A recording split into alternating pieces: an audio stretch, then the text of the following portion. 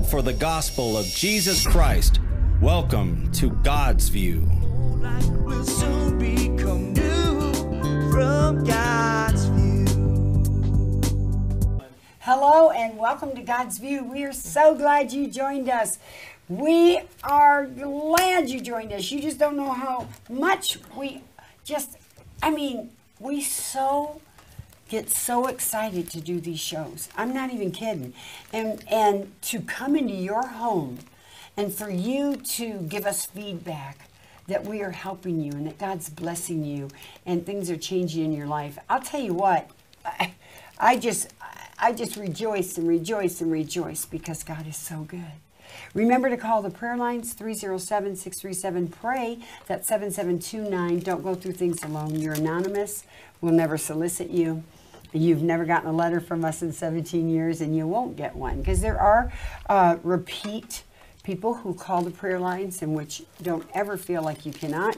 We're very grateful to walk with you to see God do things in your life and give you your breakthrough.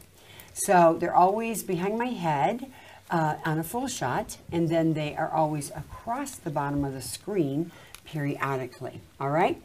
Whoo! Glory to God. Get your favorite drink wherever you are. You may be drinking a smoothie on a beach. You may be drinking a hot cup of coffee up in the mountains. And you may be drinking iced water, whatever, iced tea. Get it and join us and sit down and go for the ride because we're talking about tough love today. And I hope you stick around and then invite some friends to watch. And those of you who are clicking through the channel, when you come upon God's View, God wants you to stay because He has something for you. He really does. You didn't catch us by no accident. It's God's divine appointment for you right now. So stay right there. He has something for you. I'm Charlene Back-to-Marion, your God's View host. We have Stephanie Besh. We have Priscilla Pruitt. We're back with us, Charlene Body, and she's our dear friend, an amazing woman of God, travels the world, has taught at the Pentagon on the Holy Spirit, worked for 2 presidents, has 2 books out. You can go to charlene.com. They're on Amazon. You can do Audible. You can do Kindle. I mean, just so many things.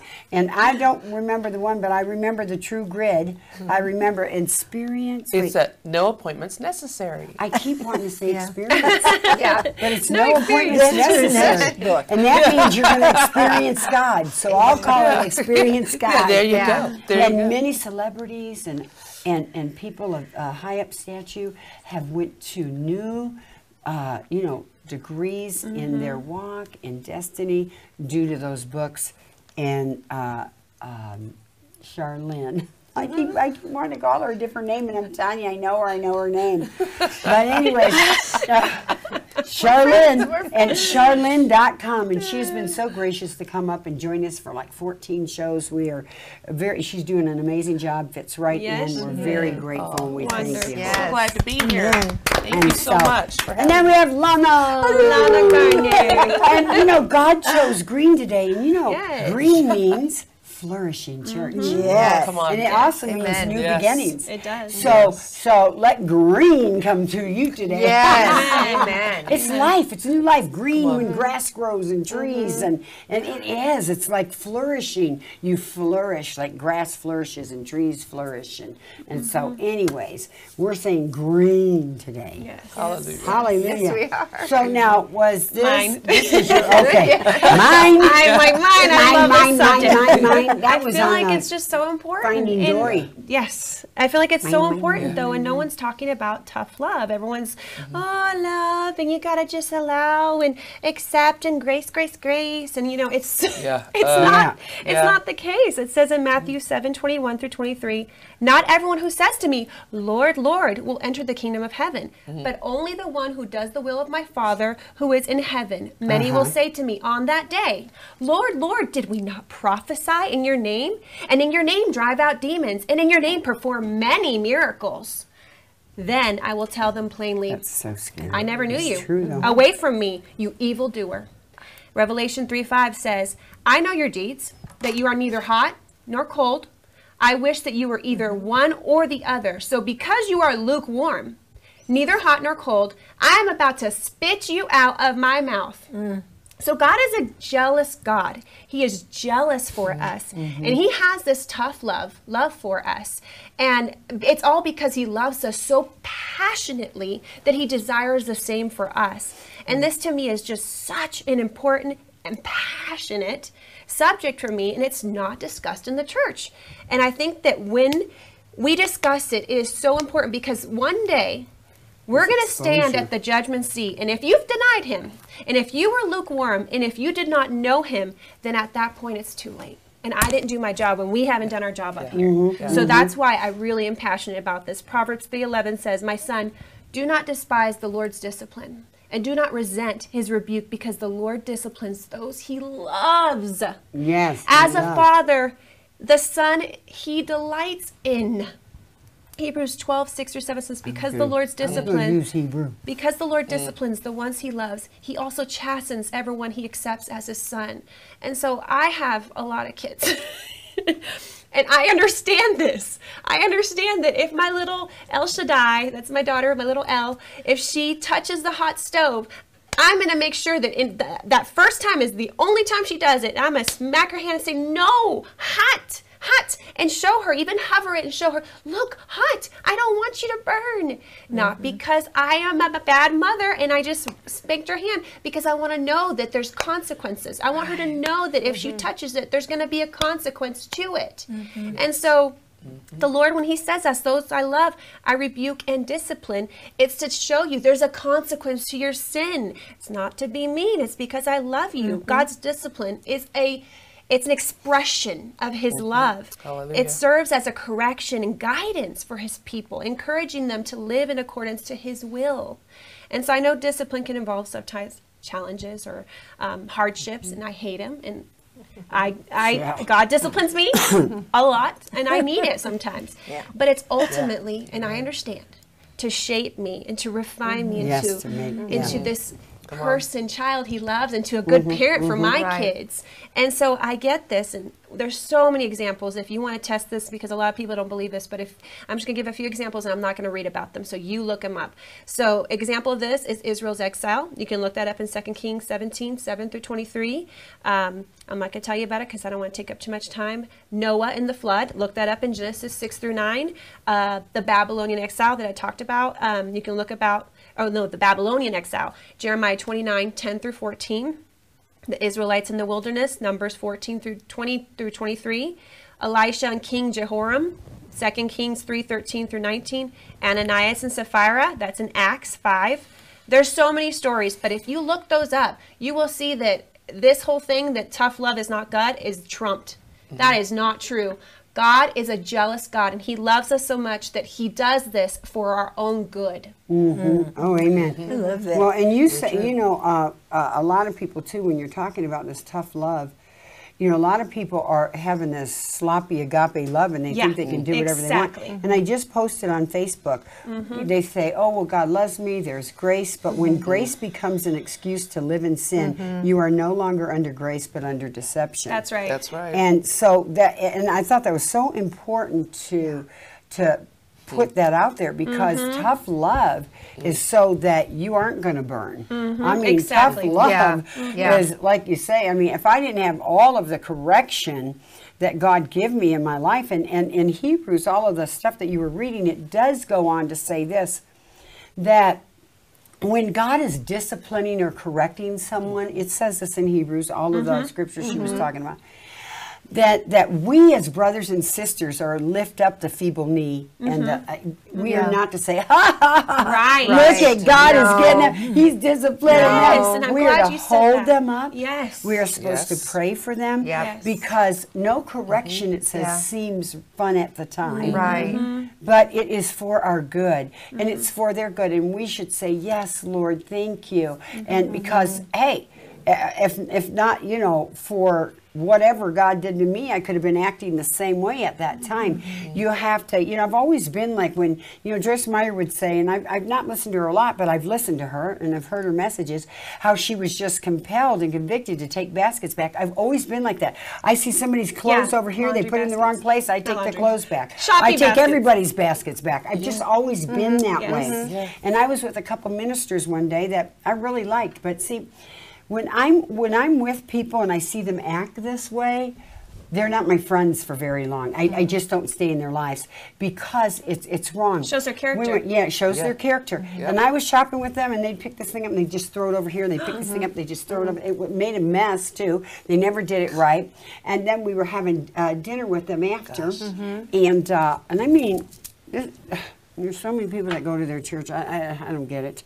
And his wife, she did something, and he's a martial arts guy. He took his elbow and just went just like that in her side, like shut up. Wow. And I thought, I really was going to say something, but I thought, Jesus, you know what, God, you're going to deal with this one. I'm out of here. Yeah. They were no longer my friends. Yeah. And because there's things that You in can't that stand kind- for. Yeah, You I cannot can't- stand for. And Yes. I can't be around that kind of character. That's right. No. How dare you do that to your wife, and how Right. dare you do everything you do in the Yes. store and let somebody else clean it up like you're, Yeah. you know. Yes. It just shows your sloppy life, Yes. your unfruitful life to me. Yes. I mean, I don't care what you're looking like in your church or whatever you do, and who knows Yes. if they ever see this, I don't care, it's truth. And so anyways, And you know, moving on. And you know what I went through with one of my children? It's the same thing. Like what was going on, one of my oldest children was doing stuff and making out and stuff in front of her siblings, little siblings, 9-year-old. I couldn't allow that in the house because you cannot allow that perversion. You cannot allow that. Exactly. You cannot stand for that because it's going to, it says, I don't want to say it, but it rolls downhill. Yeah. It's not going to happen. Yeah. So Right. you have to stand for stuff Yeah. because Yeah. it's okay. It's not Uh-huh. okay. Well, tough love is something that comes up all the time, and in life, I get asked about it all the time. Like, Really? what is the boundary? What is the boundary with my child? What is the boundary with somebody in the church? What is the boundary with myself? Like, what does this look like? And so I just looked up the word tough, and it means of a substance or object, and it says strong enough to withstand adverse conditions or rough or careless handling. That's good. And I think, wow, that's good. exactly what it is, because in Proverbs 13:24, it tells us whoever spares the rod hates their children. Yep. But the one who loves their children is careful to discipline them. And then you talked about a scripture where it's, in Proverbs and in Hebrews, it talks about God disciplining us because he loves us so much. right. And he is a tough God, Yes. but he's loving at the same time. Like Yeah. those meet. Tough love actually meets. And it brings a heart together instead of pulling a heart apart. And I remember a friend of mine saying that she had gotten deep into addiction, and everybody was loving her, giving her everything she needed. And one day she called her mom, and her mom said, I love you so much that I can't give you anything anymore. And you're no longer allowed to live here. That's good. Yes. That's It good. broke that mom's heart. But Yes. she had to be Had to that do kind it. of tough Yes. because Yes. if you spare the rod, and it's the same thing he does for each one of us, Spoil the child. and spoil the child, it keeps us out of hell. Yes. But what that did is it pushed her out onto the streets for a very short time, and then she went, Thank wait you, a minute, Jesus. wait a minute, I need help. That's good. And she went and checked herself in, and today, raising wonderful kids, Best has thing, yeah. grandkids, but it saved her life. That's And then you talking about how people act, the character. And I thought about if tough love when we become adults. Let's say we had discipline when we were little, or maybe we didn't, but then we become adults and we have responsibilities. Yeah. And what that looks like, integrity and character in tough love. And all of a sudden you're walking with the Lord and you're to do something. And I remember picking up a speaker one time, and we were driving around. I had water bottles and stuff like that for, and snacks and stuff while we were driving. And she drank her water. She put the lid on, and she went and threw the water the bottle window? on my floor Oh, in of the my car. car and looked at me. Like, what are you going to do? Oh my goodness. And when we got to the destination, she got out and looked at it and looked at me again and shut the door and walked away. And I remember thinking at that time, nobody has put a boundary on you. Even Yeah. though you're running the race, you are sharing Jesus. But what you're doing behind the scenes is breaking people. Exactly. And luckily, I was somebody that it bothered me. I got really upset. I was like, and I Yeah, had to just right let on. it go. And I had to go in and listen to her speak. But at the same time, I'm like, Lord, who cares enough about her that has tough love to say, you don't do that? Right. And so anyway, I wanted to read this scripture because it goes along with it. Psalm 16, 5-8 says, "The boundary lines have fallen for me in pleasant places." And I learned from some of those instances that tough love looks like a boundary in pleasant places. And when you start walking on eggshells, you start feeling something on the inside of your spirit, either with yourself or with someone else. It's not in a pleasant place. You got to go back to God and say, teach me what this looks like. And it says, "Surely I have a delightful inheritance. I will praise the Lord who counsels me. Even at night, my heart instructs me. I keep my eyes always on the Lord. With him in my right hand, I will not be shaken." Tough love looks like that. Amen. It brings our heart together, and it looks like that. That's good. It's true. So good. I may not have any kids. I don't have any kids. I'm not married or anything like that. So I don't have all the children that my lovely sister Priscilla has. But I am classed as a super nanny today, and I've nannied children all over the world for very influential people. Wow. That maybe would not have thought as I thought as a godly woman about discipline. And I know I got that from my mother, who is a PhD in biblical counseling. And one of her specialties as a PhD is early childhood development. And my mother had the first 24-hour daycare center in Indiana. And I learned a lot as a little girl watching my mother with other people's kids. And even with my sister. I had a sister who was very strong-willed, very smart as a child, and was talking back to my mother at 18 months. And she would often talk out and do different things in public. And my mother's rule of thumb was always, if you embarrass your mother in public, I will embarrass you. Yes. And this one moment, I think my mom said that there were some elderly ladies watching her, and she chastised my sister in the grocery store, and they looked at my mother like, "How dare you touch that baby?" But they don't know how impetulant, I would say, my sister was, at home.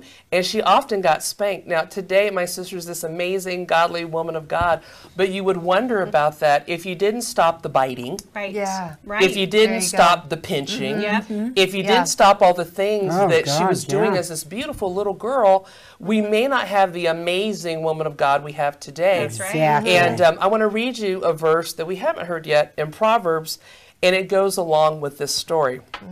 This is what it says in Proverbs 27:5, and I'm reading out of the NIV today. It says, "Open rebuke is better than love carefully concealed."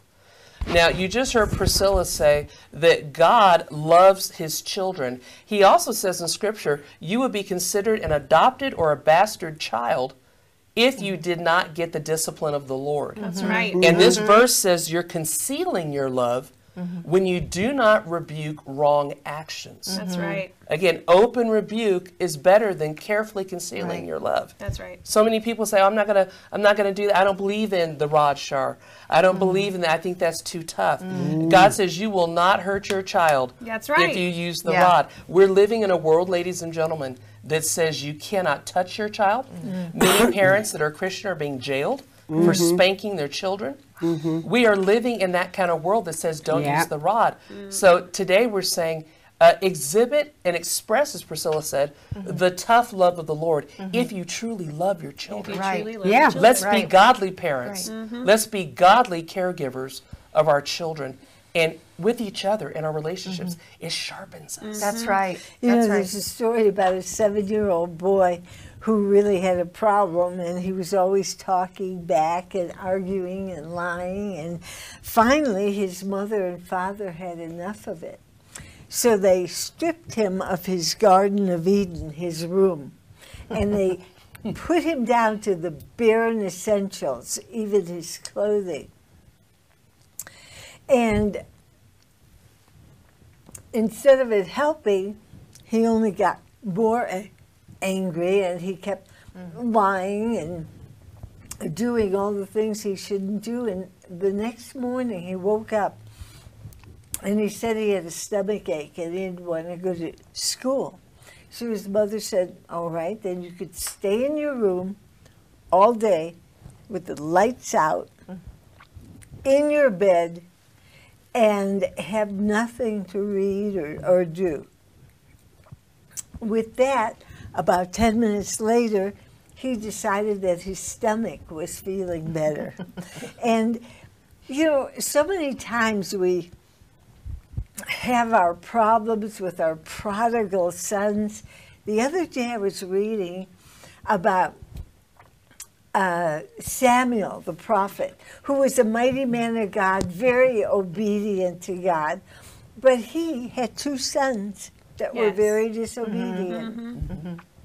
Sometimes that happens, and when that does happen, I think people should be assured of scriptures that say, Isaiah 54:13, all your children shall be taught of the Lord. Yes. All your children shall be taught of the Lord. That's right. Amen. So we can, we don't have to be so tense. It's all about us. We did the wrong thing. Oh my goodness. Right. God will take over, and Yeah. He will teach them, so that you could rest. And there's a wonderful scripture in Job 22:30 that says, with your clean hands, because of your clean hands, that you abide in the Lord, so to speak, that you could pray for your children and they will come back. Yeah. And Amen. they will be saved. Hallelujah. Yes. What a great God I we wanted to have. add real quick because I don't want people just to think that we're just flippantly spanking our children or anything No, like that. I was thinking want that you to, same thing. Good. Because I some want you to people not just get abusive. robbed and they're Because abusing it's them. They're abuse. Exactly. abusing them. Yeah. We do not No. condone abuse, and I want to No. add this. The first thing you need to do before you correct your I child was going to say. is so. make sure that you're not going to do it in anger. Yeah. Yes. That's right. Yeah. Absolutely. Also, ask the Holy Spirit, most importantly, ask the Holy Spirit how to correct it, because Yeah. there is a way to correct each situation and they are different. Yeah. Spanking Right. is not always the first thing, and that, Nope. to me, Exactly. typically it's been like a last Yeah. resort. Right. Yeah. And so ask the Holy Spirit, never do it in anger, and if you do have to spank the child, make sure it's not out of wrath, That's and make right. sure afterward you love them, Amen. and you make sure that they understand why. Yeah. They understand what it was, and that you love them, and it's because you love them. That's right. That you chose to do that. Yeah, okay? because there's been people throughout Yes, the years, I people wanted that to I have add that. ministered to, and they have told their children this. And Yeah. this one was a pastor, and kept saying to her, "Well, Jesus told me to rape you. Jesus told me to do Oh, this. what? Oh, Lord, Jesus have told me. mercy. Jesus Oh, told me Lord, to have do this mercy. because No, He never. loves He you." would never do So that. we are talking. We are talking about spare the rod, spoil the child. We are talking so about easy. you do it out of love. You do Yes. it.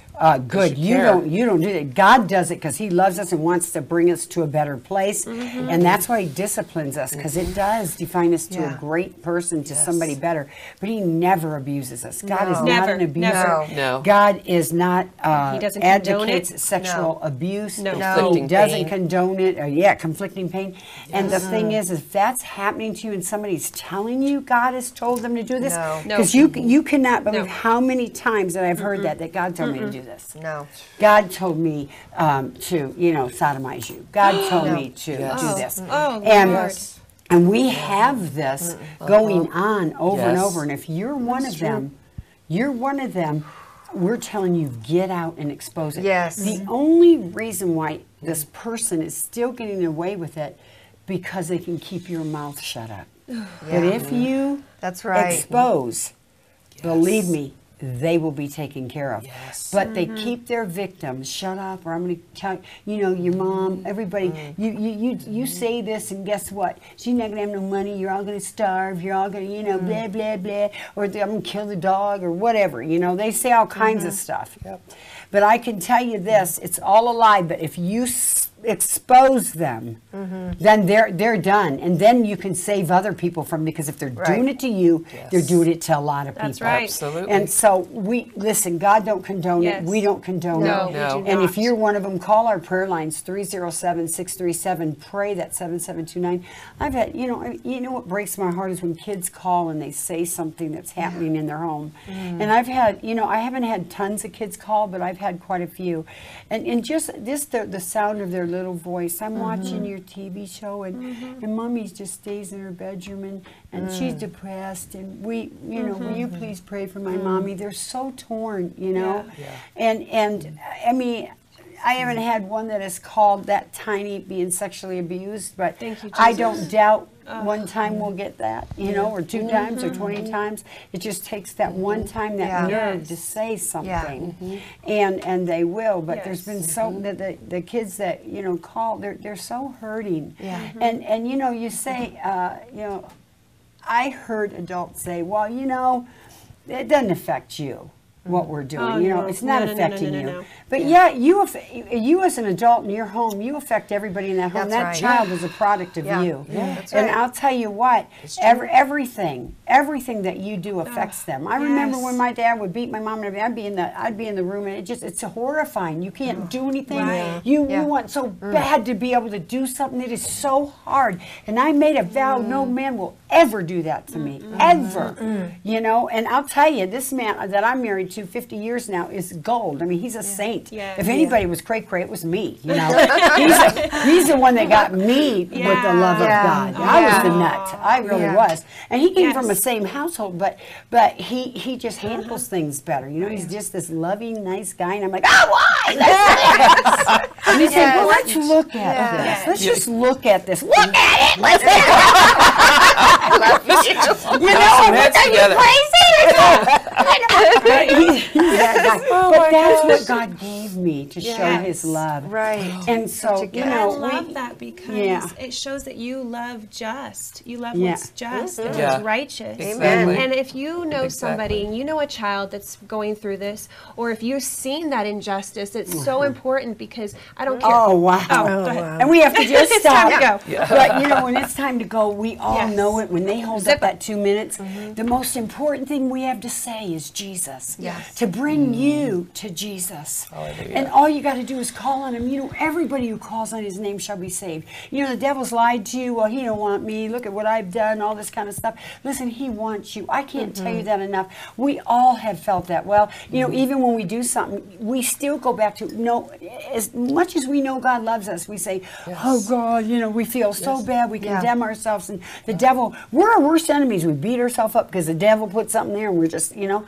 And that's what the devil's doing to you. He's just trying to condemn you and make you feel like, no, God would never want you. Oh, yes, He wants you. You know, I don't care what you just did. He wants you. And then you guys will go on this beautiful journey, and all you got to do is call on the name of the Lord, and that's Jesus Christ, the one who died on a cross, shed His blood, rose again, and coming back to take His bride eternally to this glorious heaven.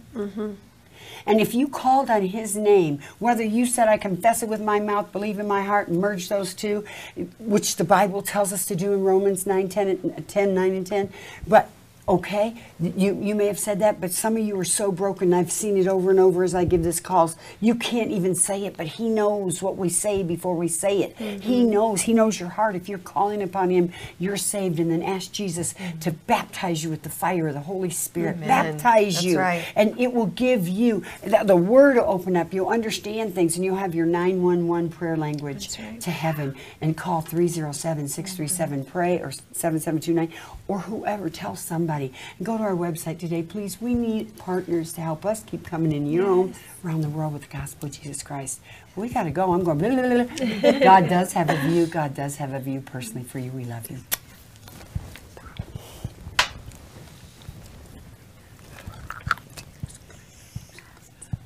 Going around the globe for the gospel of